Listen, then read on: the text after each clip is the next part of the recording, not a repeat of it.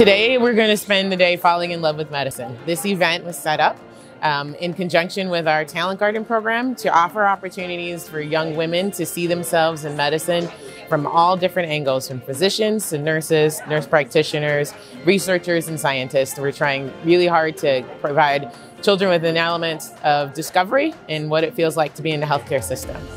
Today, they'll go through some panelist discussions. We have several physicians and other clinicians of color that are here to talk about their journey and how they became what they became. They'll see research elements and specimens. They'll do some hands-on training in the simulation lab. They'll learn how to do central lines and to intubate, to do robotic surgery. There's a whole host of hands-on events that we put them through so that they fall in love with the skills and not just the idea. Yeah, 3M is really excited to partner with Hennepin Healthcare on this event because we want to give everybody a chance to learn about our technology that can help healthcare. So one of the things that we're doing today is we're doing a Learn to Listen lab where we're allowing students to come in and with stethoscopes they can listen to lung sounds and heart sounds so they can start to understand how does this stethoscope work and what do these sounds actually sound like.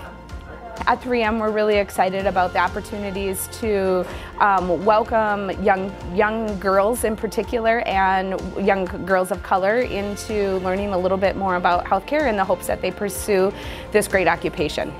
Starkey's delighted to participate in this go-around with Black Women with Stethoscopes. We had participated earlier this year in the Black Men with Stethoscopes events, and we're really committed to diversity in the healthcare professions.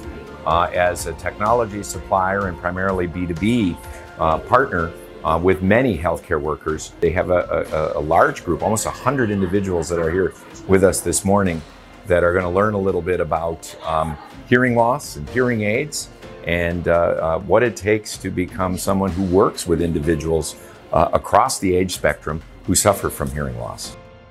Representation is so very important. You can't be what you can't see. And so we take the time to be intentional in allowing these girls to see themselves in the women that are in these professions and know that they can do it as well.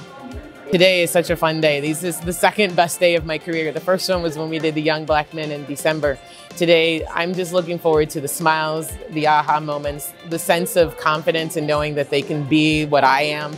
And the knowledge that I've given these almost 100 girls the opportunity to decide their path and their future and know that they're supported.